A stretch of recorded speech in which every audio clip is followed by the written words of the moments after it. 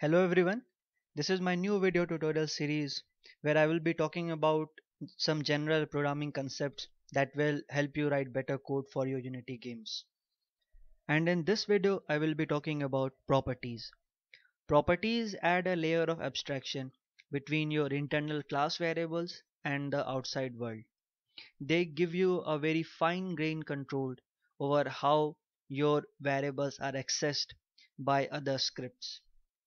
They are also very helpful when you want to validate or error check any access from outside.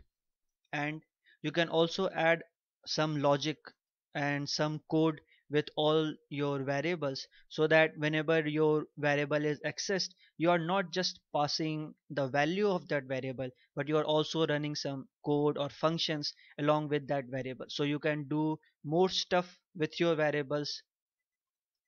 So I have created a small Unity project to demonstrate the use of properties.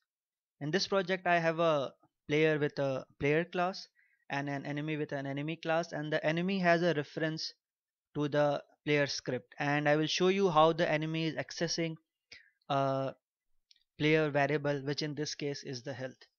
So this is the player class, it has a private variable health, and the enemy will try to access this variable.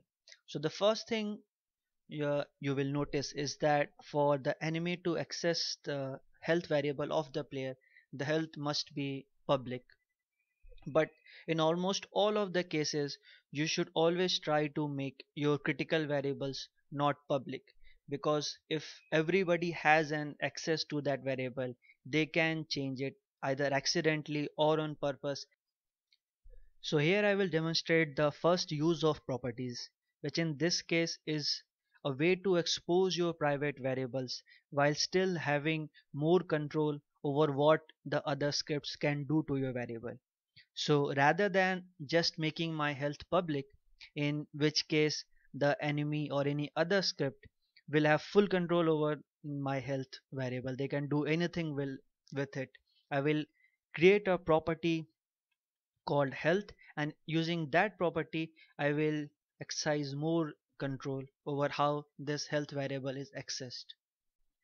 Properties are generally associated with a private variable in your class whose values they are exposing in a controlled manner to the outside world. So I will create a property called health for my internal variable health, and then explain to you the various elements of a property.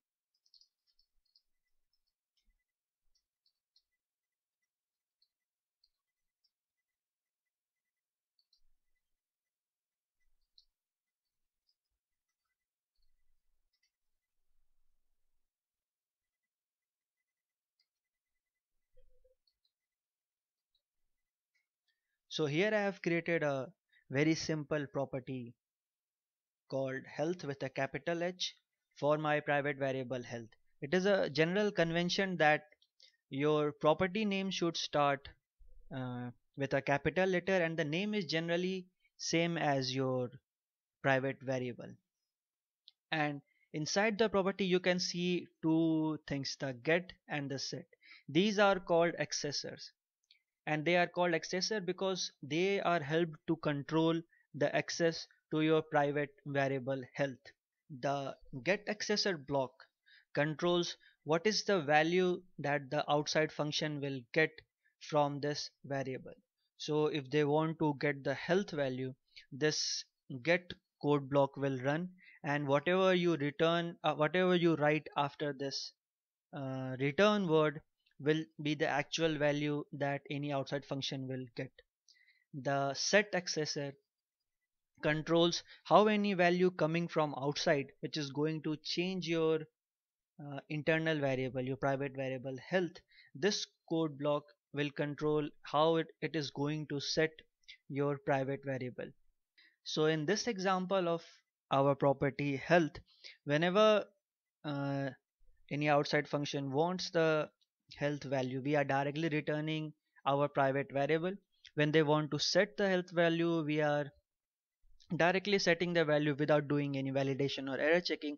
So this property is exactly same in functionality as if we have made our private health as public float health. So it is not doing anything special which we previously could not have done by simply making it public.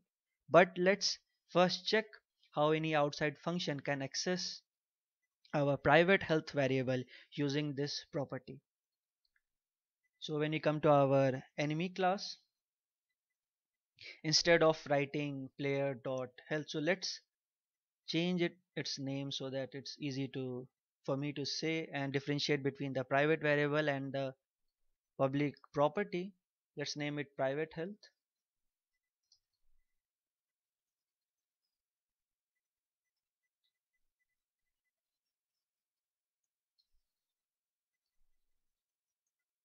Right. So now this enemy class won't have direct access to the private health variable, but it will use the public property to access to either get the private health value or set the private health value. So I can write the player class dot health. One thing you will notice is that any variable is shown with a blue cube symbol and any property is shown with the black wrench symbol. So I will write player health, and now either I can set it to a particular value, for example 5, or I can also get the health value. For example, let's say floatf is equal to player dot health. This will directly change the health value, private health value, to 5, and this will get the health value of the private health variable using the public property. Now, one problem that we have in this demonstration is that the Unity inspector can't show properties directly. So I can't have the player health value shown here in my inspector. So to solve that problem, I will create a very simple GUI and I will show the health value in a using the simple Unity GUI text box. So I've created a simple text field and its text is updated every frame and it is made equal to the private health variable. So you can at all times know what the private health value is. And to show how it works, I will create a simple way to change the health value from the enemy script. So let's set uh, fix it to any keyboard input. If get key down.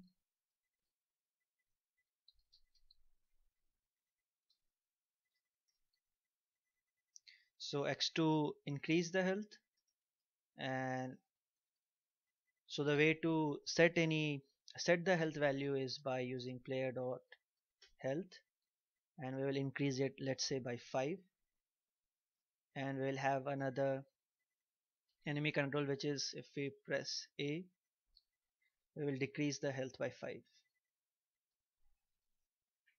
Let's test this in action.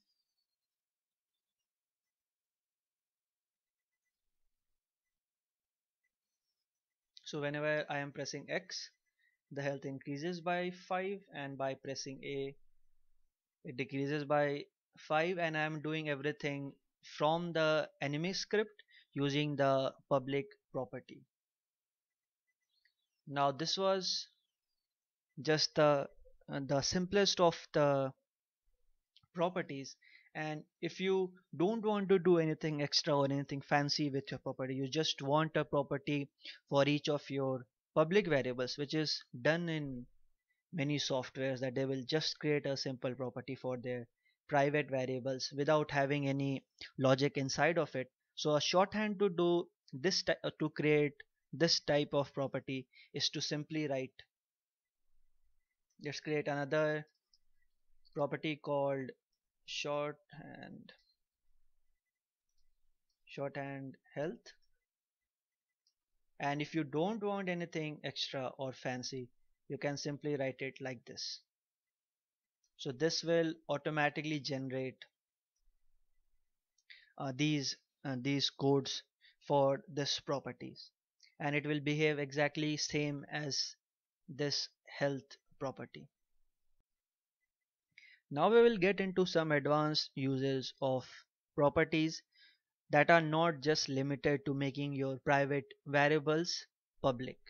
So one of the simplest thing that you can do is to change the access of your private variables such that outside scripts can only get the value of your variable and they can't set it.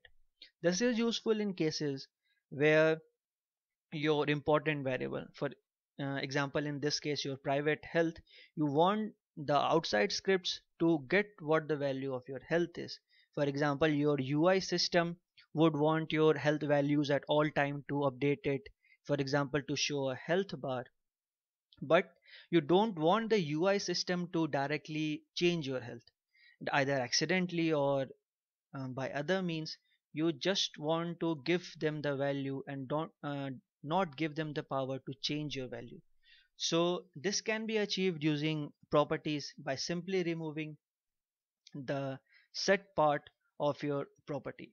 So if I just delete my set block, and this will mean that outside scripts can get my value but they can't set it.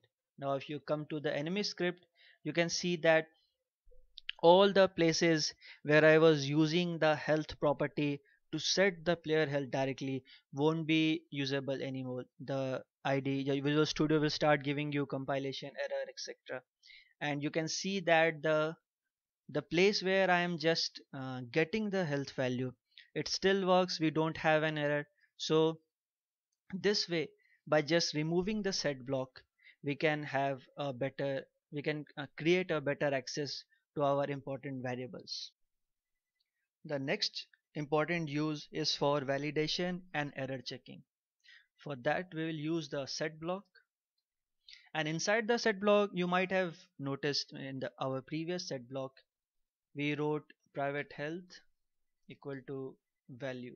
The value part here, the value is the default variable which will always return the value that is being given by the outside access of your health.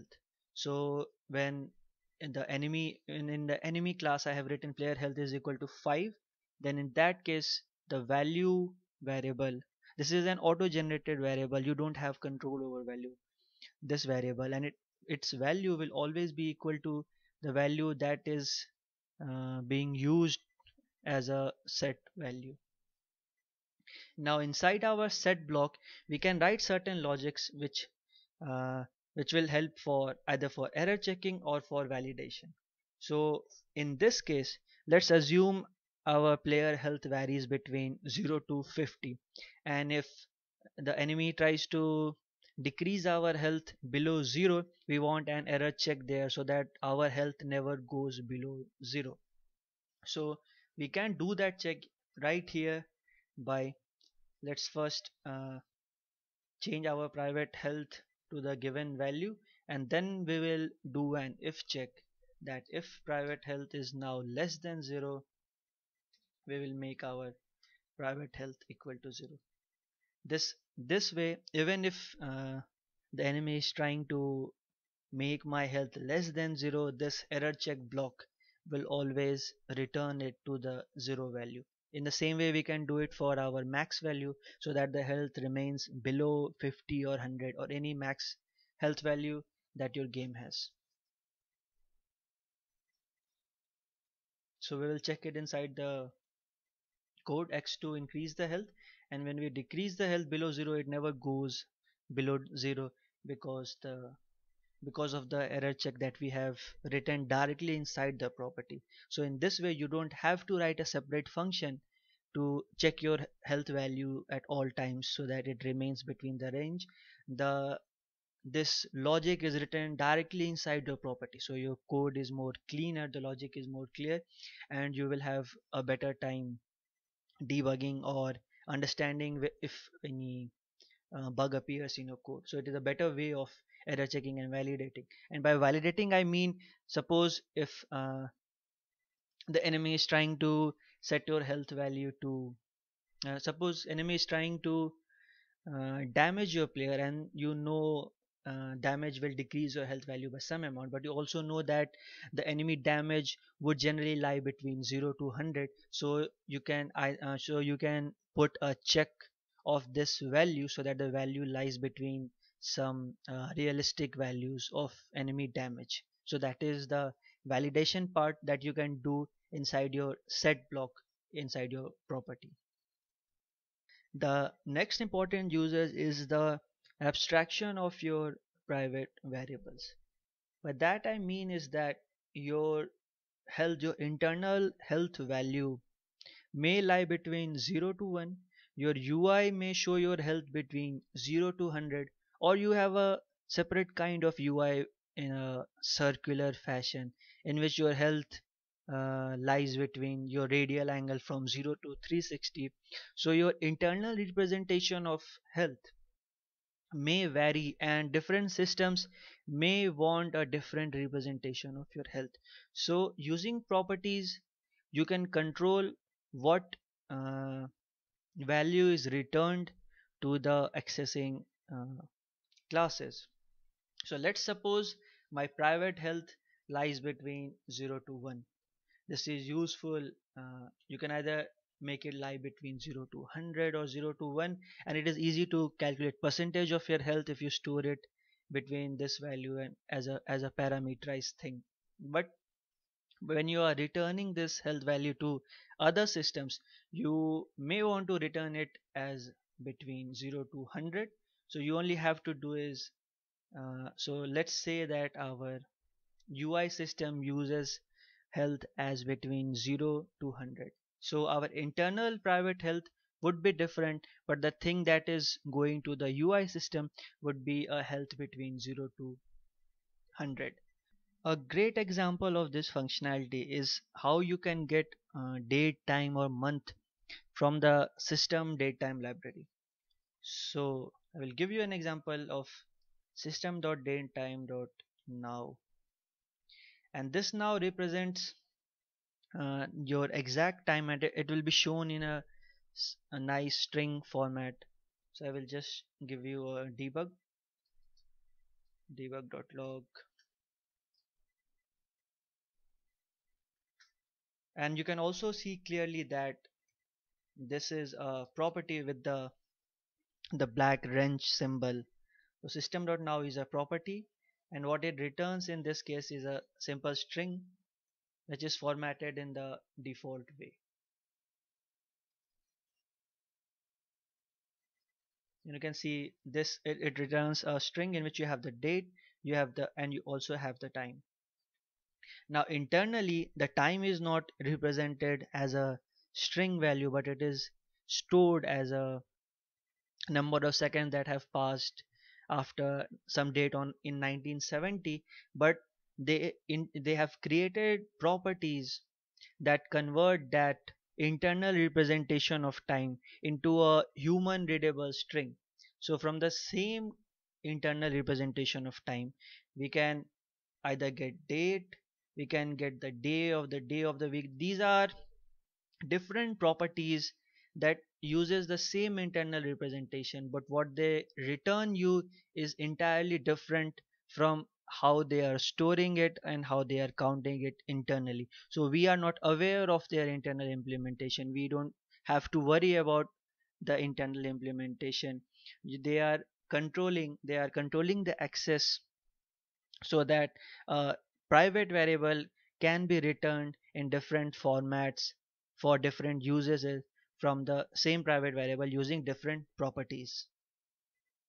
So this was a basic introduction of the various usages of properties.